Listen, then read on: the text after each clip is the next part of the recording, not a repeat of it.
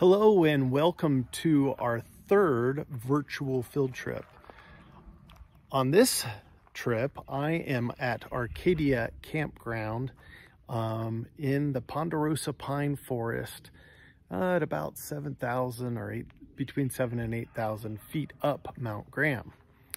Now, as I said, this is a Ponderosa Pine Forest. So most of the trees that you see behind me are Pinus ponderosa, but I wanted to introduce you to this forest ecosystem. Now, Ponderosa Pine Forest ecosystems are among Ponderosa Pine Forests are in very dry places, relatively dry places for pine trees. So they are going to be the pine trees that you find in the drier parts of the West. All right, so let's talk about the Ponderosa pine tree. I'm going to go up to this one right behind me and bring it in right behind me here. A few things about these Ponderosa pine trees. First of all, if you look up, there it is. It's very, very, very tall. Very tall. These are fire tolerant trees. That means they can handle a little bit of, fire on the ground. In fact, they like fire on the ground to burn away all of this fuel, all of these needles that are on the ground, and also to keep other plants away from them. This particular one here, you can almost see some of the darkness on here. So it has a fire scar on it. And so if you were to cut down these trees, and if they were older, you would see some fire scars on them because of when they grew. Now, a few years ago, one of these trees got hit by lightning, and so it began to die, and eventually the Forest Service came in and cut it down. It was a beautiful old growth tree, and it is right here. So this is that tree right here. You can see this is where the lightning hit right here and burned it out a little bit. It's kind of wet. It's been a wet week. And so we've got a little bit of snow here. And so you can't see the tree rings that are on here. But if you were to look really closely, let's see if I can get closer, you can see the tree rings, right? And so you probably know tree rings are the annual growth of a tree. The brighter, wider portions of a tree ring represent the spring and summer or early summer growth, because that's when the tree is actively growing. And then the darker, narrower lines in a tree ring are the late summer, fall, and winter growth, because they're not doing much growth right then.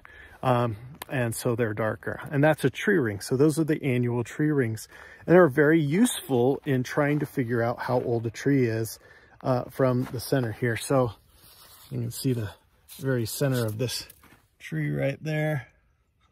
Okay, so tree rings. This tree, and I think I counted it once, it was well over 100 years old. It's been a while, but yes. So a few things about our Ponderosa pine trees, or any pine tree. As you know, pine trees are evergreens. They are considered softwoods, and as I said, they are fire tolerant. One of the neat things about Ponderosa pine is if you go up to them, and especially if you can smell some of the sap, but you can usually smell it on the bark itself, is a vanilla smell.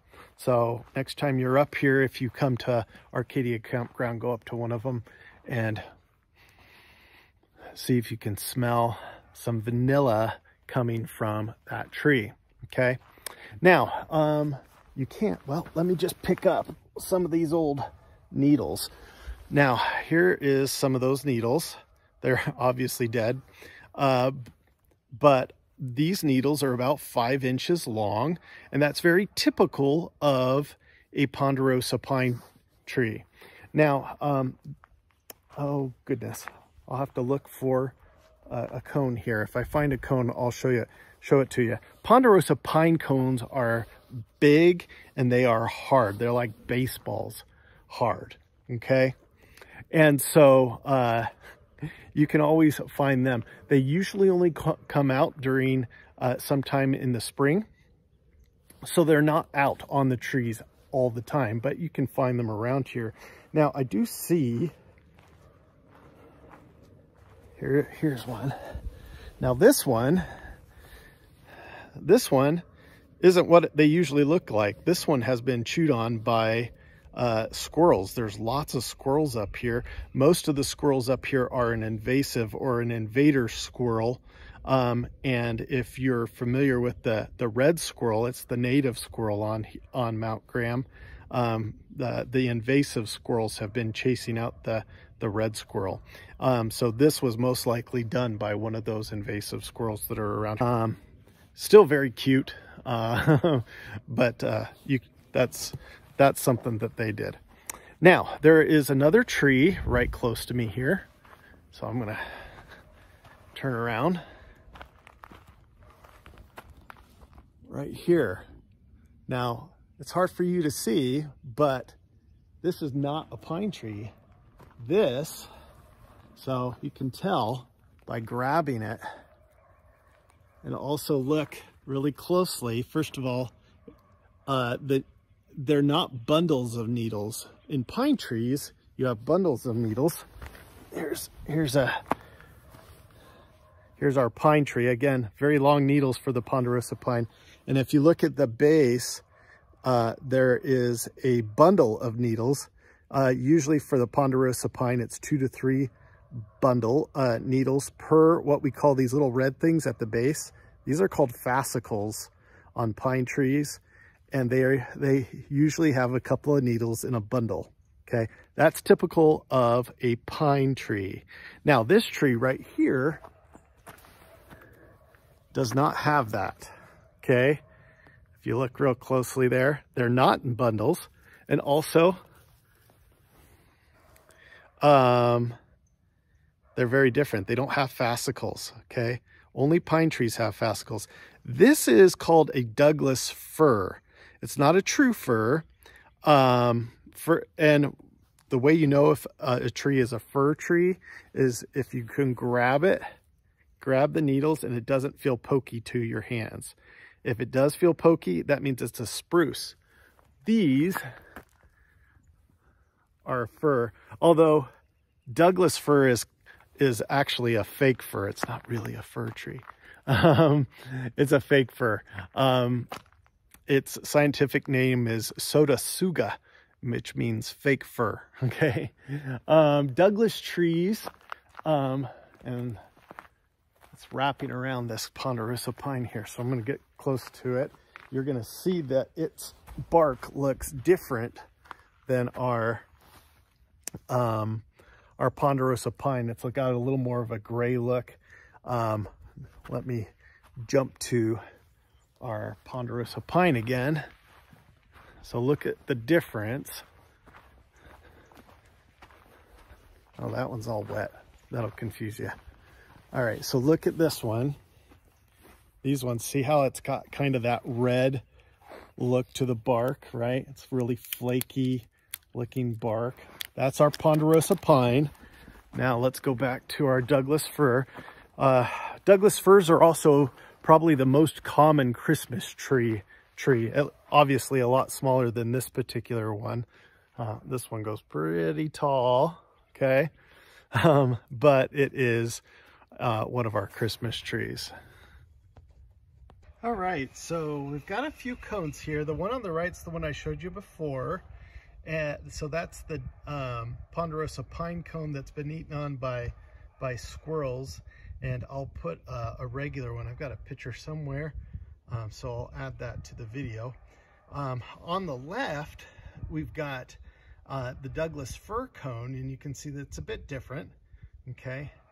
And in the middle, we've got a male cone. And so many plants have either female cones or male cones, and that would make them monoecious. But if they have both male and female cones, that makes them dioecious, a dioecious plant. And so that's what we have here, is both male and female cones. So look right here, we've got two young trees coming in, one right there and one right here, two young trees. And so the question is, what kind of tree is it? So I'm going to zoom in closer. Based on what I've told you, what kind of tree is that? That is the Douglas fir, right? Because it's only got one needle. And I can check that by grabbing it, and it's soft, it's not poking, so I know that's not a spruce. Because it has one needle and it's not in a fascicle, we know that that's going to be the Douglas fir. That'll be a little Christmas tree before too long. Let's take a minute to talk about these trash cans. These trash cans are unique, right? So if I open it up, it's kind of like an old mailbox. You can't see down into it. And you have to, in order to open this thing up, you have to put your hand up in here and release the lever. And of course, that's all about preventing bears from getting into trash. We don't want bears getting into trash cans because that attracts them. And as this is a campground, we don't want people and bears to be in the same place. And you can see they've got a little, if bins are full, pack out your trash, and you can see a bear on there, right? Okay. So the Forest Service has a whole facility up at Yellowstone, and their whole purpose is to create and try and find ways to keep people safe from bears. And predominantly what they do is try out different types of trash cans. So if you ever go to Yellowstone National Park, you can see a little display there where they've got different trash cans to keep people safe. And you can see we've got a couple over there, and then over, oh, did they move? There was one more over here, and oh yes, this one's a different one. So we got a different one over here. It's a little bit different. It doesn't have the tops to it, so you can put like stuff in it to store it. This is not for trash, but maybe if you want to store food or something inside here so that they can't get it. There you go. Got that one. And so you would just put your hand up in here, release it. If I can get my hand in there, and there we go. You can store stuff in there. All right. So how can you tell the difference between brown bears and black bears? And you might think that the color of their fur might give it away. And sometimes that's true. Black bears tend to have black fur and brown bears tend to have a more brown fur, but it's not always true. Some black bears have almost a cinnamon color to them, and so it's not a guarantee that their fur color is going to tell you what you need to know as far as the difference between the two. Now, I have a friend who is a bear scientist, and he has told me that the best way to tell the difference between the two is their forehead, how the forehead and their nose kind of the shape of it, okay? In a black bear, their forehead and their nose is kind of a straight line. It's kind of very flat, like that. Whereas in a brown bear, it's the brown bear nose kind of comes out and it dishes in, and then the head comes up. And I will put a link to a diagram right there. How about that? Okay. So that you can see that. So that is one way. You can also look at the claws. So let's talk about bears for a minute. So are there bears on the Panaleo Mountains, Mount Graham? Yes, absolutely. Now they are amongst the smallest of black bears there are. And I don't know why that is. My guess is because there's probably not a ton to eat on this mountain, although those, oh, do you remember the berries from video 2 that they like to eat?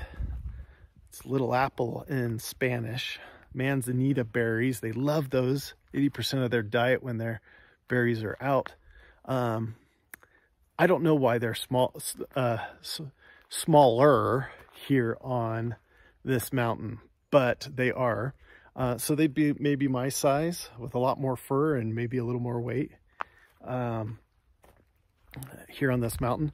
And my understanding, and I don't know if this has scientifically been proven, but my colleague tells me there are more black bears on this mountain per mile than there are in most places in North America. So even though you may not see them, they certainly exist on this mountain. Now let's talk about bears. In North America, we've got two major species. The black bears are the most common and are the only ones that come down this far south. But if you go north, you've got grizzly bears, right? Black bears and grizzly bears are different in how you react to them. Black bears, if you encounter them, first of all, try not to startle them. But if you're confronted with them, you know, you're supposed to act big. Don't threaten them in any way, but act big. Make noise if they attack. So the next question about bears is, what do you do if you're attacked? Well, with a black bear, if you're attacked, then you fight back with everything you have. You do whatever you can to get away. Don't play dead with a black bear. If it's a grizzly or brown bear, you can play dead, put your hand over the back of your neck and lay flat on the ground, and hopefully that will help. And so are these guarantees that you'll survive? Absolutely not. And so the question is do you bring some kind of defense? Well, my bear scientist friend also looked at the differences between having a firearm with you when you're in bear country or bear spray, and he compared survival with encounters with bears. And the statistics are rather clear. Bear spray is much more effective. And there's several reasons for that. With a firearm, you have to be precise in your shooting. With bear spray, because it's a spray, you don't have to be quite so precise. And so it's much more effective. So if you're going to go into bear country, make sure you have a can of bear spray. So the can on the left is a bear spray can, and it is designed to send, it's a basically intense pepper spray, and it can send that bear spray, 30 feet. On the right, you've got a little container for, mace container for human self-defense, not nearly as powerful and doesn't send the spray nearly as far. And so that's not sufficient. For bears, you need the one on the left. So let's talk about another tree. Another tree I want to tell you about, not the second, that's up here in large quantities is the tree that's right behind me here. Here's the leaf. This is what we call the silver leaf oak. And the reason it's called the silver leaf oak is not the top of the leaf, but it's the bottom of the leaf. The bottom of the leaves, especially if you're here first thing in the morning when the sun is just coming up and the sun hits the bottom of those leaves, it kind of gives this silvery sheen to it. And too bad it's not the right day for me to show you that, because it's kind of cloudy and overcast right where I'm at. But the undersides of these leaves give it that name for the silver leaf oak tree that is in large quantities around here. I'll come back to that in a minute. But I've got another tree right here that you already know, and I want to see if you can see what it is. Check that out. And look at the scales. So, do you know what this is? This is alligator juniper, right? Okay.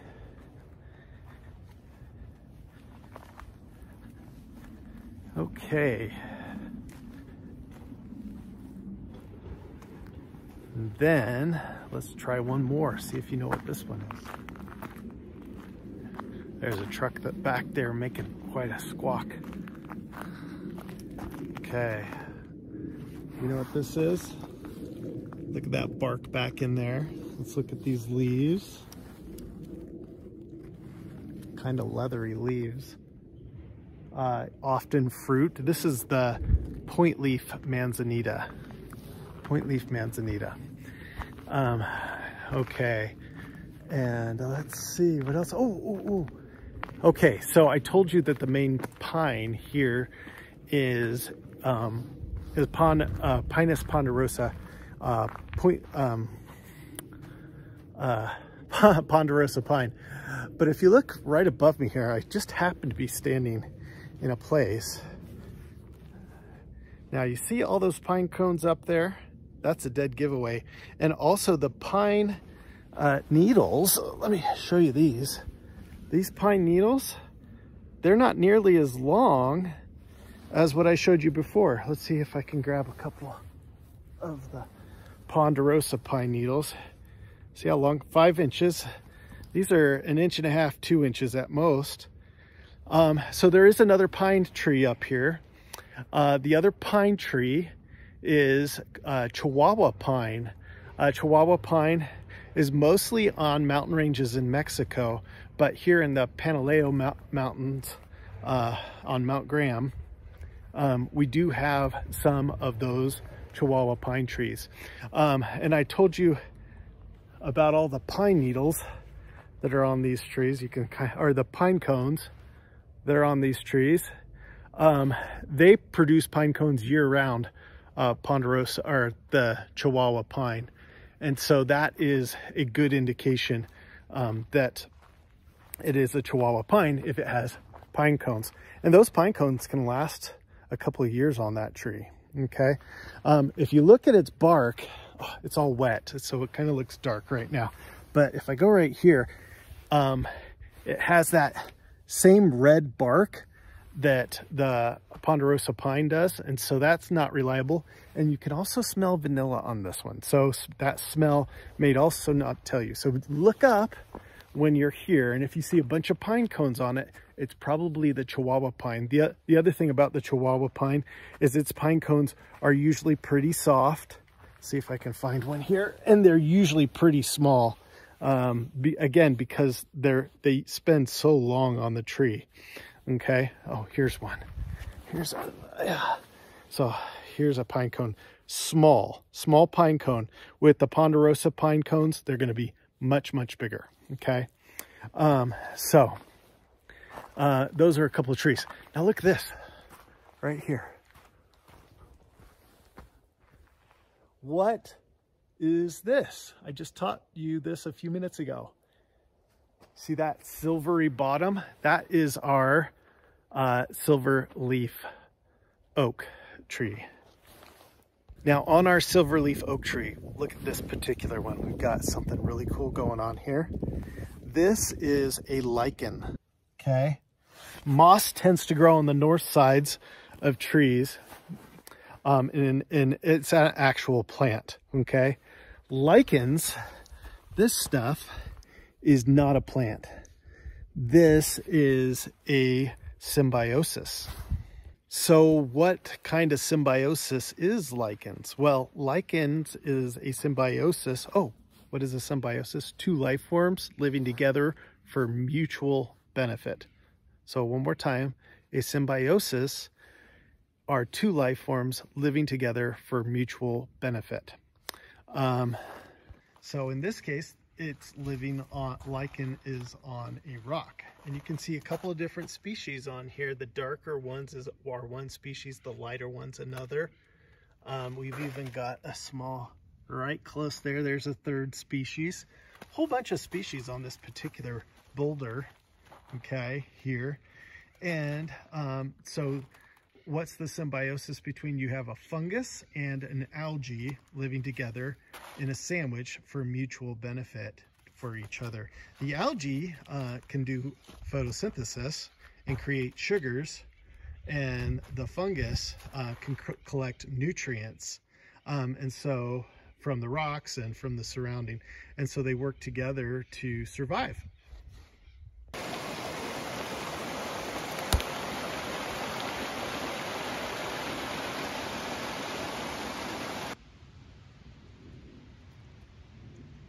So I decided to go on a little hike while I was up here, and I discovered something that I'd forgotten about a little bit, and I want to show it to you.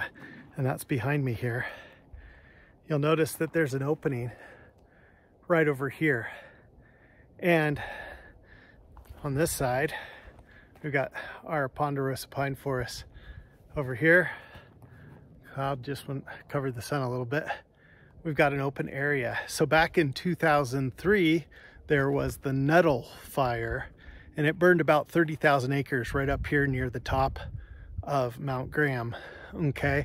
And so that open area that you can see up there, and if you look right up on the ridge, right there, you can see some tree skeletons that are still there from that fire. Those tree skeletons are what's left of that. Now, if you look right in here, you can see that the trees are starting to recover. The Ponderosa pine trees, some of them are really tiny still, and some of them are well over my head. As we walk up here, get a better sight of those.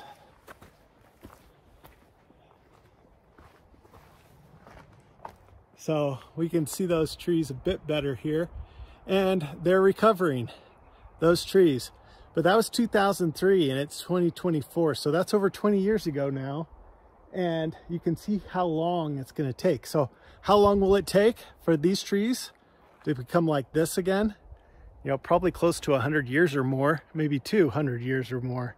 Who knows? Probably 100 years. It'll recover. So just a little note on fire recovery, wildfire recovery. I think that's an interesting and valuable insight on wildfires. So on our next video, I'm going to give you a little highlight of something. But in our next video, I'm going to talk about the trees behind us. Notice that the trees behind me have white bark. Okay, so here on Mount Graham, I'm at the very lowest, so I think I'm at about 7,500 feet where I'm at the moment, just a little above the Arcadia campground. But these trees behind me here are aspen trees. Most aspen trees reproduce in a really weird way, and it's really cool at the same time. So just a little nugget of information before our next video and our next field trip. Thanks for coming. We'll talk to you later. Hey friends, I am up above 8,000 feet now. I am at Ladybug Saddle, named for two reasons. It's a saddle kind of over one side to the other. So this is the north side and this is the south side of the mountain. And so this is Ladybug Saddle Pass, if you will. It's Ladybug because if you hike up there around June, you're gonna find millions of ladybugs. It is a breeding site for ladybugs and it is gorgeous. So if you ever get a chance, come up here, check out that incredible scene in early June, I believe. Around Memorial Day too, so late May, early June. Anyway, so I wanted to show you this because for one thing, there is an awful lot of snow up here right now. There's a ton of snow. a foot or two, depending on where you're standing, I guess. And so this water that is falling on here is absolutely crucial to the water, not only in our valley, but also for the trees and the wildlife on this mountain. So what happens when the water falls on this mountain? Well, if it falls in snow, which is what we want as much precipitation as snow up here as possible. And the reason for that is because it's holding that water in place. If it falls as rain, it just runs off the mountain and goes down the mountain, and yeah, we lose it usually. Maybe a flash flood it'll make its way to the rivers, but more than likely it'll just evaporate off the mountain. Holding the snow here as the water here as snow, precipitation, allows the water to infiltrate into the soils, and then it'll percolate through the soils down into our water tables. Okay, and so this is the source of many of the water, where our water comes from. If you have a whale, the cotton in the Gila Valley, most of that is well water that's pumped out of the ground. Well, where does that water come from? There it is, right there. That water, that precipitation, snow, will infiltrate down into the ground and then percolate and eventually come up as well water, and is the source of much of the water that's in our aquifers.